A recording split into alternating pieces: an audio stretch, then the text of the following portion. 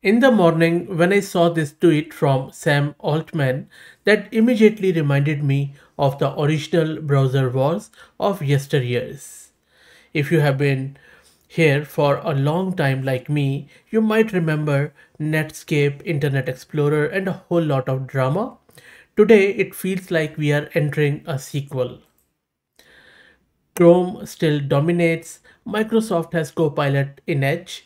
Perplexity is building a browser called Comet, and OpenAI has just dropped this brand new player, ChatGPT Atlas. I don't have a Mac to demo it live, but I will walk you through what it is, what it does, how it compares, and who it might make sense for. I know that there already have been a lot of videos around ChatGPT Atlas. So if you want to see it in action, either you can go to this website, which I will drop the link to it in videos description, or you could check elsewhere. The purpose of this video is to cover it from a different, unique angle. One thing I can promise is it is going to be interesting. So stay till the end, and I'm sure you are going to enjoy it. This is Fahad Mirza and I welcome you to the channel. Please like the video and subscribe. And if you want me to buy a Mac, become a member here. I promise as soon as I have the adequate funds, I'm from the membership, I'm going to buy a Mac and give you a demo of this ChatGPT Atlas. Anyway, what Atlas is? It is a web browser with ChatGPT built in at the core. That's about it.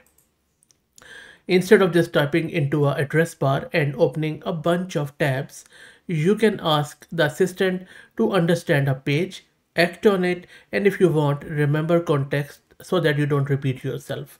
Think of it as a browser recentered around an AI agent, assistant, or helper. Let me show you a quick table to summarize its features at very quick glance. So agent mode in this atlas lets ChatGPT take actions in your browser, which means it can open tabs, it can click through flows and handles multi-step tasks while you supervise. Beware, it can open your bank account too. I mean, if it remembers through cookies and stuff. Anyway, but there are guardrails too, but again, beware. Browser memories are optional in this one. You can choose to let Atlas save helpful context from sites you visit, so it can bring that context back later. There is also a sidebar chat, so you can summarize long pages, compare products, or draft messages without leaving your tab. Privacy and controls are built in. By default, pages you browse are not used to train models. You can toggle what Atlas can see per site, clear memories, or go incognito. It also has broader context awareness, so it understands activity across tabs and sessions and can link related pages together. Availability starts on Mac OS, with Windows, iOS, and Android promised next soon. I don't know when. And there are safety guardrails, as I mentioned. Atlas is not going to run local code, download files, or install extensions for you. It also pauses on sensitive sites and can run agent tasks logged out for extra safety. Now, having said that, there are a lot of things I still believe are not for common or non-technical user who just want to browse internet, as you just saw in these features. But why this matters at the end of the day? So look, um, there are a lot of things. The browser is where most of our work and research lives. If the assistant can read what you are looking at and safely perform simple actions, you go from copy pasting prompts into a separate chatbot to having help right where the work happens. That shift from search and click to state your intent and supervise is the real story in my humble opinion. One of my favorite one is agentic mode if it is used nicely. Agent mode is really best for tedious multi-step flows like filling a card from a list, clicking through docs to scrape details you could have done by hand, or opening a set of research tabs and organizing them. It's not magic and it still needs your oversight. But if you have ever thought that this is going to take like 15-20 clicks, I think that is the use case. It is sort of a glorified smart AI powered, uh, you know, robotic platform automation RPA in maybe, or maybe the browser use in like in a more refined way, I would say. Another interesting bit, if I just scroll through, and they have shared a lot of things. Like memories are there, but I think they are a bit controversial. And in every AI product, it always feels like they are just encroaching. And the good news is that they are opt-in here. So if you enable them, Atlas can remember context you find useful, like your role, recurring preferences, or relevant project info, and bring it back later. If you don't want that, leave them off, use incognito, or clear them whenever you like.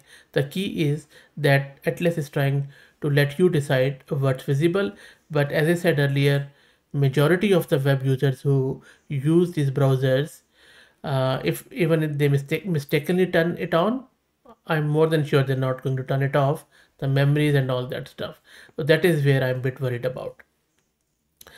So how does it compare with Chrome, Edge, and Comet? What is happening at the moment? Look, I would say Chrome is still the default for many people, and Google is weaving Gemini into Chrome, as we all know, so the assistant can understand and help on the page. Whereas Microsoft Edge leans on Copilot mode to blend chat, search, and navigation with access to page context. And then we have this Perplexity's Comet, which is a new entrant pushing the idea of a personal research assistant as your browser.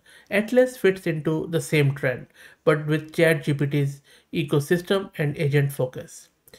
Now, there are few things which are really noteworthy in my humble opinion when it comes to this Atlas.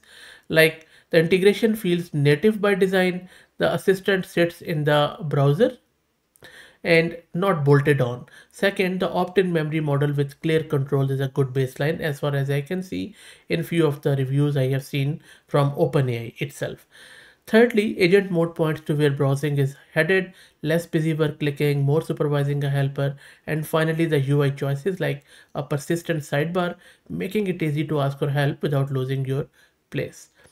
But again, in my opinion, agents are not there yet. They can still fail and fail royally. The web is messy, pages change, and prompt injection is a real risk. So Atlas errs on the side of being careful, which is good, but that also limits what it will attempt. Power users who want full automation might find the guardrails frustrating, but that might be a blessing for the common user. But if they turn it on, it could be not a blessing at all. And if you only rely on Windows or mobile today, you are waiting for those versions to land, just like your favorite AI YouTuber. So, look, where this could go, anywhere. Short term, expect better reliability for agent actions and more granular controls. Medium term, the interesting line is collaboration. Assistants coordinating across tabs or even between people in a team to move work forward. Long term, the browser becomes less about windows and more about tasks, what you want done, with automation happening under your supervision. Anyway, bottom line for me is quite clear. Very clear in my humble opinion. Atlas is a bet that the browser should be assistant first. If that resonates with how you work, it's worth a look. Especially if you already use ChatGPT. If you're happy with Chrome, Edge, or whatever you use, you don't really need to switch tomorrow. But we are clearly in browser wars too, and the big change isn't who renders JavaScript fastest anymore. It's who helps you do the work with the least friction. Now, if you have tried Atlas, Comet, Gemini in Chrome, or Copilot in Edge, tell me what surprised you. Let's make it a lively discussion, good or bad. Just share it in the comment. If you're on Windows or mobile, what would it take for you to switch? I'm very keen to learn that. And I'm reading the comments and I'll follow up once I can test Atlas hands-on, and that of course depends on this membership. So please like the video and subscribe and become a member. Also, as a parting gift, I also want to introduce you to our good friends at iGent, which is the world's first multi-agent workforce desktop application that empowers you to build, manage, and deploy a custom AI workforce that can turn your most complex workflows into automated tasks. And you will find their link in video's description. Thank you for all the support.